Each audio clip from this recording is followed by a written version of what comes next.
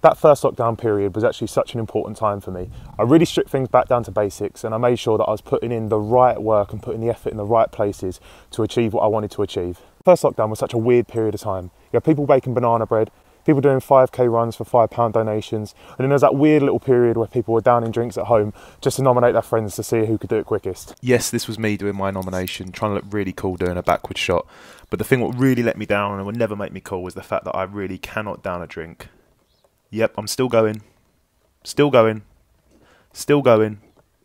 and I'm done. That's the face of a man who just struggled with a small bottle of Stella. I'm going to talk about some of the things that I did that helped me lose the weight during that period of time. First and foremost, the most important thing, which is why I'm going to put it right at the start. I don't want anyone thinking that there's just going to be a little exercise out there that's going to be enough to make you drop a load of weight. You have to achieve a calorie deficit. There are plenty of free tools online to work out how many calories you need in a day. And a calorie deficit basically means that you are burning more calories than you are consuming.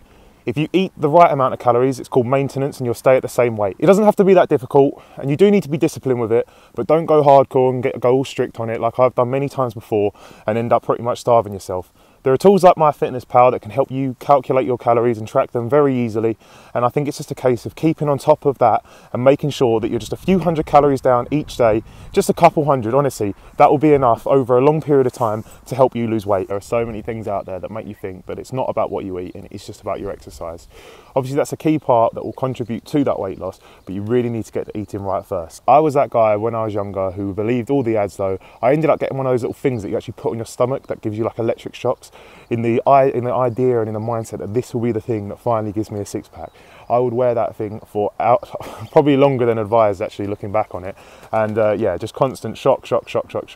And guess who didn't get abs? Me. Now, one of the things that I did in the earlier stages was go on a lot of runs. Running's not for everyone, and I'll be honest with you, it used to be something what I found very, very difficult. I'm still not the best at it now, but I'm definitely far from the worst, and that's all just come from hard work and slogging it out. It doesn't need to be a long 3-4 mile run either. To begin with, if you can just run half a K, 1K, a mile, whatever that might be, introduce walking with that as well. You know, when you get tired, keep yourself going. Just try and set out for a period of time, whether that be 10-15 minutes, and if you need to walk in that time, then you need to walk in that time. But I promise you, if you keep up with it, you'll be surprised how in such a short period of time you can improve on your running drastically. This is the reason why I have that 5k target in 20 minutes. I seem to be able to get the distance in now, but to reduce the time is something that I've struggled with for a long period. Something that I started to find really beneficial, and if we're being honest, it's a lot easier than running, was going on walks. Now, I never thought before if you told me that walking every day would be enough to help me lose the weight that I did, but I promise you it really was. I would set out on 3 to 5 mile walks, and because it's easier than running and less sort of taxing on your body, this is something that you can actually keep up and pretty much do every single day. Walking for an hour to an hour and a half each day was almost getting to the stage of burning the same sort of calories that I'd do in a 20-30 minute run. Now obviously it took me a hell of a lot longer, so if you don't have that much time or you want to get those results quicker, then definitely I would suggest going for a run. After a while, I wanted to start to make my walks more difficult, so I made my own weighted vest. I took some plates off of a barbell that I had, so it was almost about 30 kilograms weight that I had in a backpack. It was pretty uncomfortable, so I would advise probably buying a weighted vest, and I think I will in the future. I seem to like recording myself doing this and zooming in on my back to prove the backpack was there, like a year 7 with a bag full of books. But in all seriousness, this was really hard work, and it got me breathing heavy and it got my heart racing. It was very tiring to do over about the 3-4 miles that I did, so I really recommend it. But if you can mix walking into your daily plans, your daily activity, I promise you over a long period of time, if you're keeping that up with your calorie deficit, you will end up losing weight. Something that I tried to improve during this period of time as well was my push-ups. I can't lie, before I genuinely did struggle getting to about 10, and if I got to 10 once, I'd be flat out to try and do it again. The gym I was going to before lockdown was heavily focused on making sure that you could do sort of fitness-based activities like push-ups in between sets. And I was having to drop to my knees and do the sort of easier style of press-up for a long period of time, which again, it isn't a problem, but for me personally, I needed to improve on that. I don't know why I found it so difficult, but it was genuinely such a stumbling point to get past that sort of magic 10 number on push-ups. And to be honest with you, a lot of the time, I was probably getting around to about 7 or 8 and just dropping out. I did push-ups every day for a long period of time during lockdown, and I'd make sure that I text a mate who was doing it as well, and we'd compare what numbers we'd done for the day. In the end, I'd go from 10 to 12 to 15.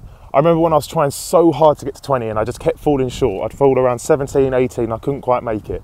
Now I'm able to do 25 and I'm pushing it to 30 as best I can. By the end of the year, I really want to get 50 push-ups out in one go. I think when I look where I was with the push-ups to start to where I potentially could be at the end of the year, if I can make it to that 50, I'll be super proud of myself. On certain other days when I didn't go out for runs or walks, I'd try and do something near to home that got me outside still. Skipping might not be easy for everyone, and it's something that I've always been okay at, but over this period of time I really did improve, and it weren't just about trying to get interesting footwork into it and to try and just do more than the sort of average bounce.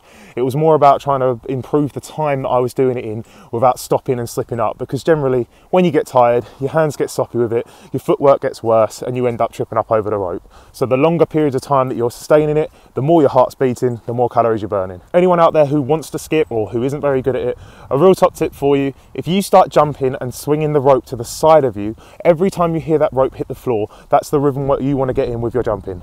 Keep practicing that timing, because again, that is key. It really comes with the sound of it hitting the floor, and over time you'll be able to do that without even needing to wait for it. Your body will be in the rhythm, you'll work with your hands, and you'll be able to skip properly. Something that I really wanted to do but actually proved difficult just due to supplies over lockdown was starting to ride my bike more. Bike rides are really good if you get any joint pains as well. If you get any pains in your ankles, knees, it's really low impact, and also the good thing with biking is you can go through periods of trying to cycle really hard and really fast, and when you're knackered with it, you can just enjoy the ride a little bit, slow yourself down, get your heart rate back down again, ready to spike it back up. Again, another really good trick for burning calories.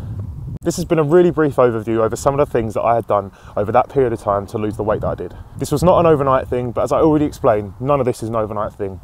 I could have probably lost weight quicker if I was to eat less and, you know, run 100 miles a day for a period of time. It would come off me a lot quicker than it probably did over this period. But that's not sustainable, and you wouldn't want to keep that up every day. That weight will come back on, and believe me, from past experience, not only will it come on, but you'll put more on as well. It's one of those, it really gets you down, it really gets your mood down. You think, I tried so hard to lose that weight, I did, and now all of a sudden I'll put it all back on and some, and it really brings you down. But it's just the diet itself, it's the training, it's not sustainable, it's not enjoyable, you're never going to keep it up, so you're never going to keep the results. Okay, I've waffled on long enough, and it's time to show you the before and afters.